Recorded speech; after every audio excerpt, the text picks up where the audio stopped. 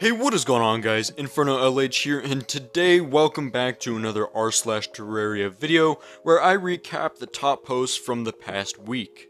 The final showdown. Wow, that looks awesome. That is very high quality artwork right there. Wow, that looks amazing. I would set this as my wallpaper, to be completely honest. Just, wow, that looks great. Why has Moonlord got like a robe on? That's a little weird. And is it just me, or does the guy in the beetle armor kind of look like a purple Doom guy a little bit? I mean, the helmet, not really, but the whole armor set kind of looks like the Doom guy. Anyways, this is amazing. Wow. Terraria is sexist. Okay, we got the mannequin here. The sell price is 23 copper, and then the womanikin is no. Wait. The womanikin is no value. What is this? Wait, why is that the case? I would think that they would just be the exact same sell price because, well, you even use the same exact materials to craft them, and they are practically the same thing. They do the same thing. That's got to be unintentional, right? I don't know why it would be like that. If you are enjoying this video so far, could you please like and subscribe to my channel? I would really appreciate it.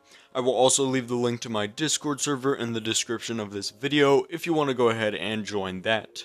But anyways, let's get straight back to the posts. I had a dream where I was French kissing the Eater of Worlds. Oh, this makes me feel very uncomfortable. It really does. Can we just go to the next post already? Why does the helmet get rid of my magnificent beard? Honestly, I really wish, this would be a lot of work for the developers, but I really wish that helmets didn't get rid of all your hair and facial hair, because that would just look so much better if it showed that with some helmets. Not all of them, but with helmets like the wooden one or ones that show your face, it would make sense. But the reason why is because the developers would have to re-sprite like all of the different helmets with the beards, and that would take forever for them to do that. I don't see them doing it, but that would be really nice. Quality of life update. Summoner needs its own modifiers. Yeah, I really agree. A lot of the modifiers for summoners are just useless. Especially, like, the ones that reduce mana cost. Like, that's so useless. But anyways, it looks like this person's created a list of a bunch of different modifier ideas, which is pretty nice. So you could have, like, an efficiency one here. So you can have more summons with a modifier. That would be pretty nice. Range, that'd be pretty nice, because for the most parts, well, I guess some summons do, but a lot of summons won't cover the whole screen sometimes, so this would be pretty nice for extra range. Speed should affect the minion's movement. Ooh, that'd be so great. Imagine having modifiers where your summons just fly even faster. That'd be so cool. Size should also affect minions. Yeah, even in this case, just imagine having a ginormous Finch staff, or a ginormous, like, oh, I feel like the Terra Prisma would look awesome, so would the Stardust Dragon. And then we got just a few different stat bonus ones, or modifiers with the things that they showed previously, actually. That's what this is. Okay. Yeah, I would love to see these added to the game. And then here we got a few more listed. And even more. Hear me out, guys. This, but for bats. Ooh, that's such a great idea.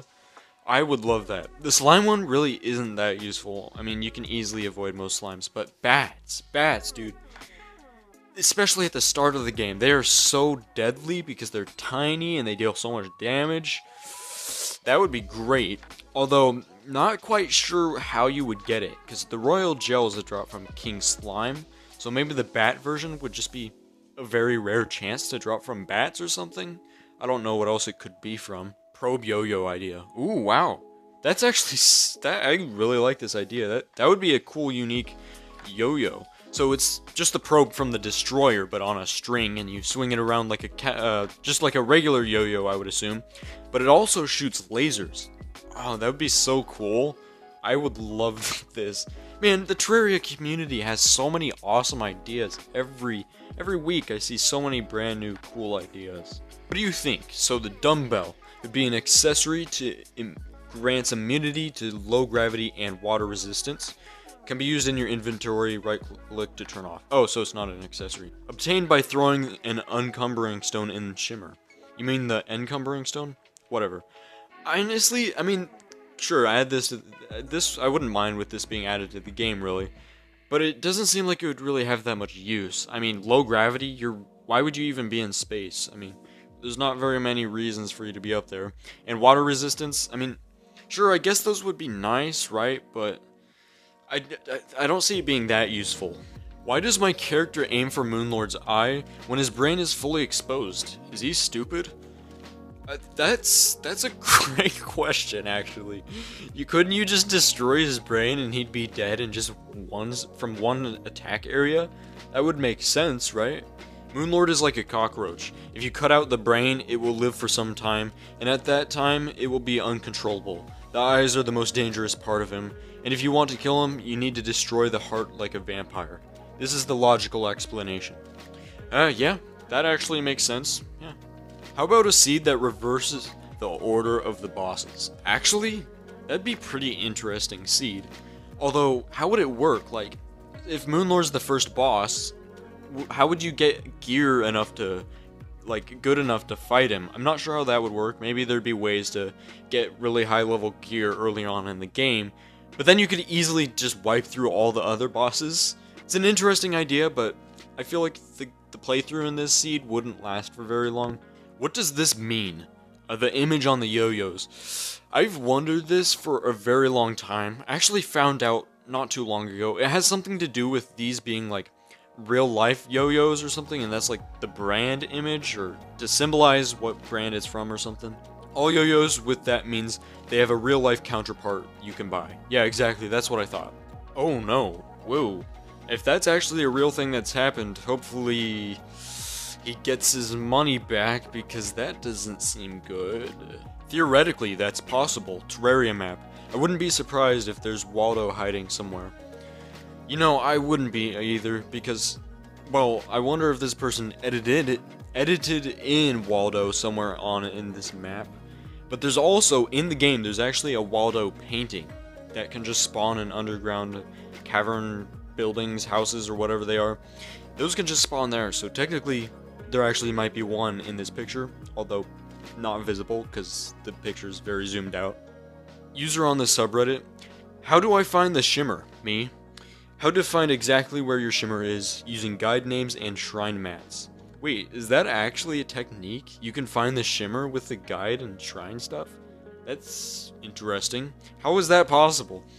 You know, I've never really even had to look for the shimmer. I don't think I've ever seen a natural shimmer biome. I just have made my own with the bottomless shimmer bucket. The minion counter coming in 1.4.5 should display as a fraction. Yeah, that's a great idea.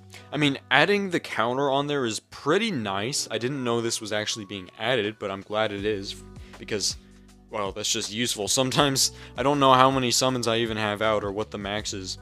And the fraction one, being able to see how many you have max would be so useful, because for me, when I have a summoner build, which doesn't happen often, I just keep spamming the summon for quite a while, because I can't really tell sometimes when I've spawned them all in. Made a post similar to this earlier. What about this? The bug catching potion.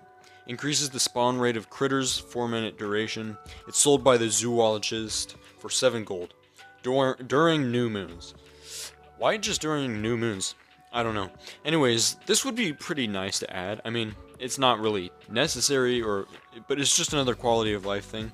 Would be helpful if you're trying to get a bunch of critters for just fishing bait. I don't know what else you would need the critters for, but yeah, I would have this added to the game. That'd be nice. I made a pre-boss summoner armor set since it didn't have one yet. Boreal leaf armor. So this would have extra minion slot and summon damage. Yeah, that'd be nice. I feel like the summoner class does need some more armor sets at the very start of the game. Me about to defeat the twins, the game for some reason. Yeah. Just chucks a wyvern at you. Yep. Dude, that's so annoying. Or even any other boss that's just, you're fighting in the air, and then you end up going too high, and then the game spawns a wyvern, and the wyvern just comes out of nowhere and just takes out all your health. It's very unfortunate, but It is what it is. But anyways guys, that is going to be it for today's video. If you did enjoy, could you please like and subscribe to my channel? I would really appreciate it. I will also leave the link to my Discord server in the description of this video if you want to go ahead and join that. But anyways, that is going to be it, and goodbye.